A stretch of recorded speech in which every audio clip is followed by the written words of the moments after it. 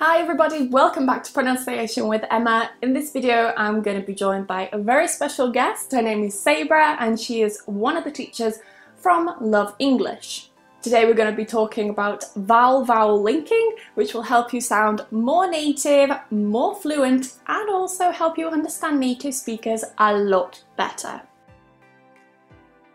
Firstly though, before we get started, if you're new here, hello and welcome. If you're interested in improving your British accent and pronunciation, or if you're just a big fan of the British accent, then consider subscribing to my channel. I post weekly videos about pronunciation and accent, and from time to time some grammar as well, some vocabulary, some slang, it just depends. But I focus just on British English, mostly pronunciation and accents. So if that sounds like your cup of tea, consider subscribing and also hit the bell notification icon as well to receive notifications every single time I post a new video or I go live.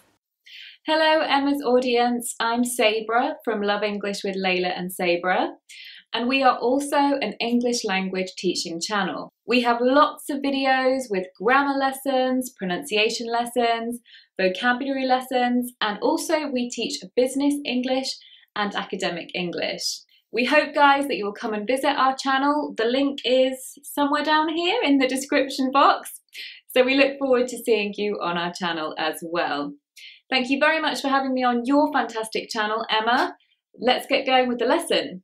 Now today Sabrah and I will be talking about vowel-vowel linking. This will make you sound more native, as I said earlier, and it will also help you understand native speakers so much better. There are 3 rules that we're going to talk about. Sabrah is going to cover 2 of them and show you some tricks, and also I'm going to talk about the final rule, and that's pretty much it. Firstly though, we're going to listen to a conversation between Sabrah and I. It is a telephone conversation, and I'll be highlighting some of the linking here. Then after, we'll explain the rules for that linking, we'll practice together, and that's it.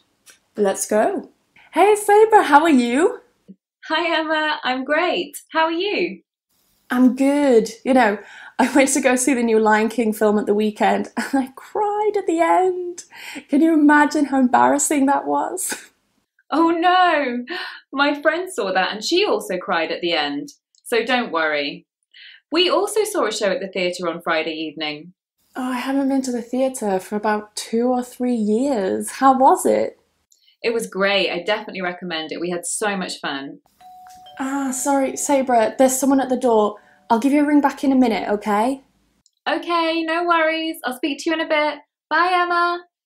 So, the rules for the w and y sound when they intrude in English.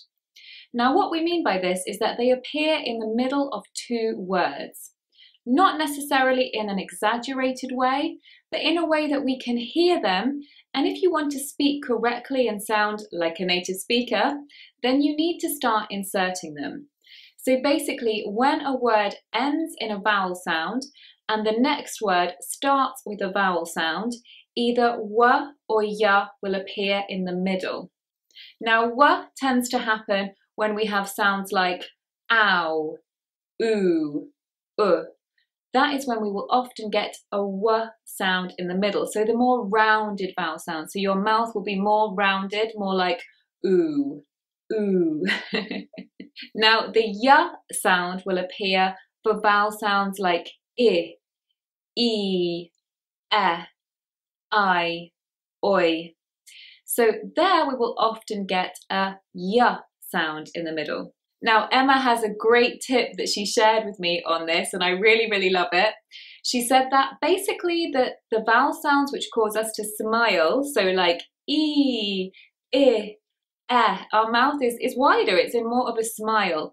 This is where you will get that y sound. So remember it like that, guys. Smiley vowels, vowels that make you smile, will actually make you get that y sound in the middle. And for w, it will be a more rounded shape of the mouth, like ooh, ow. In the conversation I had with Emma, I said, how are you? How about you? How were you? How about you? Can you hear that a w sound intrudes? How were you? How are you? How are you? Another example was, Can you imagine? Can you imagine? Can you imagine? Can you imagine? Again, can you hear that w sound? Who is your favourite actor? Who is your favourite actor? Who is? Who is? You will hear that w sound. Now let's look at ya. Some examples from Emma and I's phone conversation would be, she also cried at the end. She also cried at the end. And that is because we have that E sound, that smiley vowel. She also cried at the end. Another example would be, why am I the last one? Why am I the last one? Why am I the last one? And that is because we've got that I sound. Why am I the last one? Another example would be, I ate the apple. I ate the apple. Can you hear there is that little y sound in the middle? I ate the apple. I ate the apple. I ate the apple. So now you know 2 of the rules. Let's talk about the final one. This one is when we're linking with a r sound. Now you may come across the terms linking r and intrusive r. Today I'm not going to talk about the difference, I want to save that for another video. Today I'm just going to talk about sounds. Now if that first word ends in r, or, ear, air, or I always miss that one, then we link it with a r. But remember, the next word must start with a vowel. It doesn't matter which vowel it is, the important thing is the ending of the first word. So Sabrah said, we also saw a show at the theatre on Friday evening. Notice that with saw, I don't say saw, I say saw, because saw ends with one of those vowels. And theatre on Friday isn't pronounced like that, is it? It's theatre on Friday. Theatre on Friday. I add that r. As well, I also said, I haven't been to the theatre for about 2 or 3 years. For about. So I'm adding that r there to make it easier to transition to the next word, which starts with a vowel. Some other examples are law and order. I don't say law and order, I say law and order. Law and order. Or flour and water.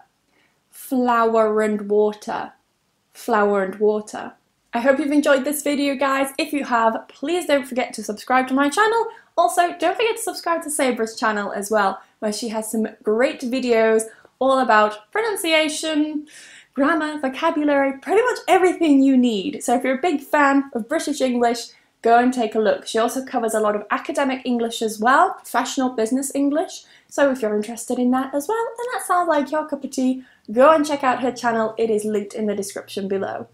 Thank you so much for having me on your channel, Emma. And guys, we have a video on our channel on silent letters, which Emma also features in. So join us now, move over to our channel, the link is below, to watch a video all about the rules of silent letters. Shh. So now we've looked at, so you've already looked at w and r. No, you've not.